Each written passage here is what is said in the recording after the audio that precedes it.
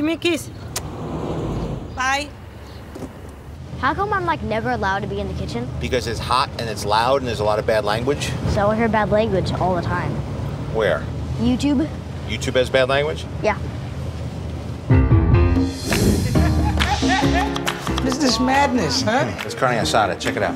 Holy chef, big dog, up all night cooking. Get up and taste this, mousse douche. Come here. Look at that. You like it? Yeah. We're gonna cook like this.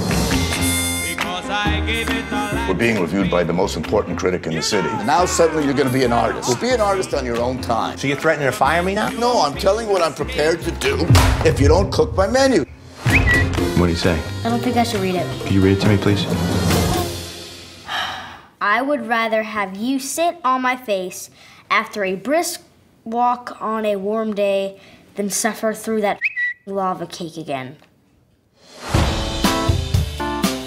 You sit and you eat and you vomit those words back? You're not getting to me!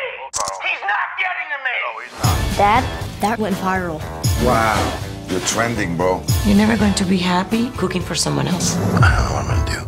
I've never not known what I was gonna do. I'm lost. I think that's a good place to start. Carl, you need to take a break. So what are you going to do? You're gonna laugh. I got a food truck. Tony, Carl's got a taco truck. What the hell are you doing here? When I heard your voice, I was like, that's what I want to do. We take it back to something simple. Let me see if I got something to say anymore. Woo! Step right up. Best Cuban food in all of South Beach. Who's hungry?